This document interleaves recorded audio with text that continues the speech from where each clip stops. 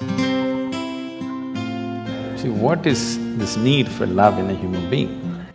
Constantly, a human being is longing to be something more than what they are right now. The thing is, you want to include something which is not a part of you as yourself, that is the whole effort. If it happens emotionally, on the emotional level, if you try this, we call this a love affair. You're trying to make somebody who is not a part of you, a part of yourself, emotionally.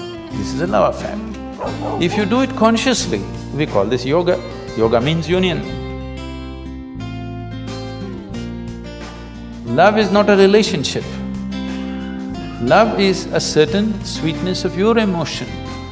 Whether you look at a tree, or a dog, or a man, or a woman, or a child, or just at the sky, why can't you look at it lovingly? Because it's not about loving the sky, it's about the sweetness of your emotion.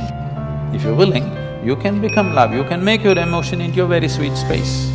Love is not something that you do, it is something that you can become.